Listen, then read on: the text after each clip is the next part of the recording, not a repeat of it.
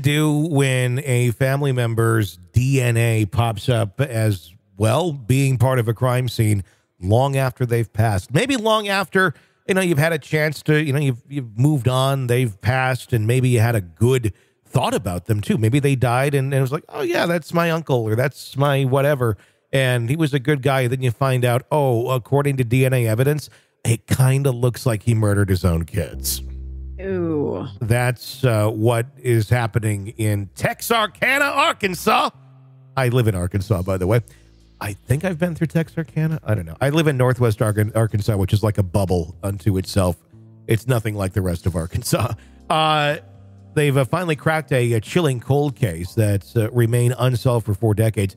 DNA evidence has led them to identify Weldon Alexander, the father of the victims, as the prime suspect in the 1981 murder of his own children, Karen and Gordon Alexander.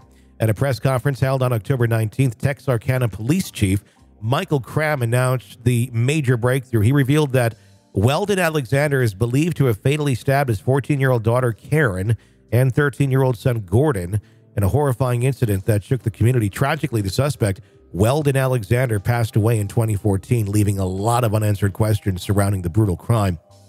The events? Well, they go back even further. April 8th, 1981, when local authorities discovered the siblings in their Texarkana home. Gordon was found lifeless in the kitchen, while Karen, though grievously injured, was still clinging to life in the living room. Shockingly, the murder weapon was identified as a common butter knife retrieved from the crime scene. A butter knife. Ouch. Think about that. I mean, at least most of the serial killers that we've talked about, they're using some serious weaponry. A butter knife? Yeah. That was the 80s. We all used butter knives to stab each other back then, Oh, different times, I guess. Can't all be Brian Koberger, allegedly. Try not to laugh. Karen was rushed to a local hospital where she fought for her life in a coma for 3 agonizing days before succumbing to her injuries, as documented in a 1981 United Press International news report. Gordon, at the time of the brutal attack, was confined to a wheelchair, making the crime even more heart-wrenching. Initial investigations unveiled a horrifying truth. Karen had suffered sexual assault in the 48 to 72 hours leading up to her death and had likely endured this horrific abuse for around 6 months prior. Authorities disclosed the disturbing details during a recent press conference. One of the perplexing aspects of this case was the absence of signs of forced entry to the Alexander's family home. At the time of the murders, Karen and Gordon's mother, Vera Alexander, was hospitalized for mental health issues, while their father, Weldon, was working an overnight shift at Copper Tire and Rubber. Weldon's account of the events added to the mystery. He claimed that have arrived home from work shortly after 7 a.m. that fateful morning, finding both the screen door and the wooden front door slightly ajar. Inside, he discovered his son deceased in the kitchen and believed his daughter might still be alive in the living room area. Shockingly, he reportedly removed a kitchen knife from Karen's body and placed it on a nearby bookshelf before the arrival of law enforcement. Over the years, detectives tirelessly pursued leads and interviewed numerous individuals associated with the case. In 1983, Henry Lee Lucas, a notorious serial killer known as the Confession Killer, falsely confessed to the murders. However, lack of concrete evidence prevented any charges against him, and the case eventually went cold. Then February 2022, the case received new life when Captain retired Calvin Seward, who had been a patrol officer at the time of the murders, reopened the investigation. Over the next 18 months, he meticulously identified, interviewed, and re-interviewed individuals connected to the original case. Crucially, he submitted DNA profiles into the Combined DNA Index System, CODIS, for individuals associated with the initial inquiry. In a pivotal turn of events, DNA extracted from the victim's fingernail tissue in 2022 yielded results indicating a familial relationship with Weldon Alexander. Furthermore, Weldon's semen was discovered on Karen's bedding. Investigators also uncovered evidence suggesting that Gordon had died hours earlier than initially believed, and his body was cold to the touch when officers arrived at the scene. Captain Seward, speaking to reporters, suggested a horrifying sequence of events, stating he believes Weldon attempted to assault his daughter, prompting his son to intervene, resulting in a brutal attack on both siblings. In the press release, Texarkana police stated, "It's our hope that he finds the remaining family of Gordon and Karen Alexander and they may find some peace in knowing that scientific and circumstantial evidence has been revealed sufficient to resolve this 42-year-old case. Miller County Prosecuting Attorney Connie Mitchell expressed confidence that Weldon Alexander is the sole suspect in the murder. She stated that if he were alive today, she'd be seeking an arrest warrant for 2 counts of capital murder. Yeah, I mean, when this sort of stuff is done and they're dead, we got answers now, but it doesn't get prosecuted because what are you going to prosecute at this point? But yeah, he's dead. I wonder if you couldn't just press charges just for symbolism.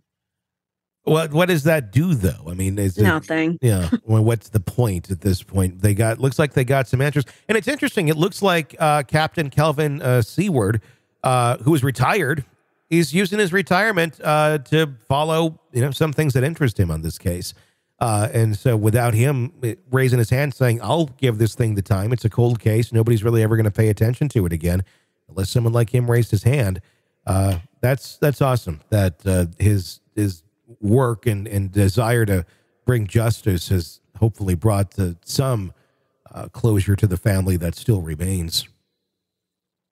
And there's people out there that, we've talked about law enforcement and things like that. And we are supporters. I know sometimes we tend to focus on some of the bad members, but there are people out there who want to make our communities safer and a better place. And this is a fine example of one of those people. Yeah, without a doubt. I mean, I support sanity.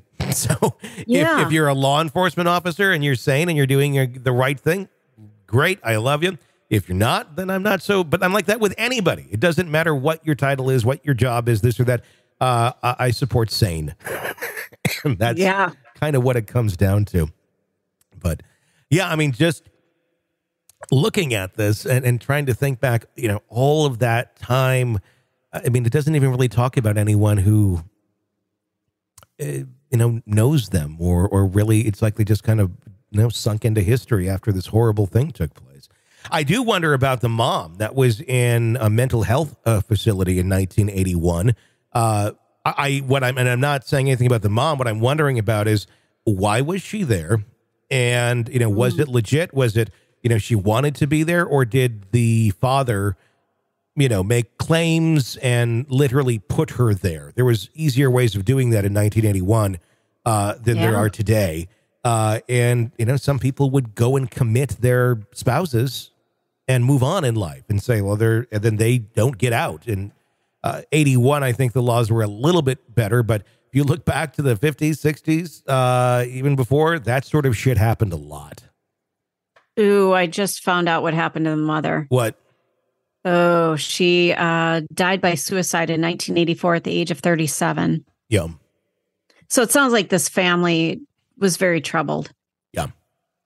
Very, just, chaos breeds chaos. But thankfully for those kids now, the answer to who took their life is out there. Want to listen ad-free? Want advanced access to all of our interviews before anyone else? Become a True Crime Today Premium Plus subscriber on Apple Podcasts. You get every episode commercial-free. So you can binge on true crime until you can binge no more. Search True Crime Today Premium Plus on Apple Podcasts now, or go to our podcast page and sign up now. More of the Hidden Killers podcast next.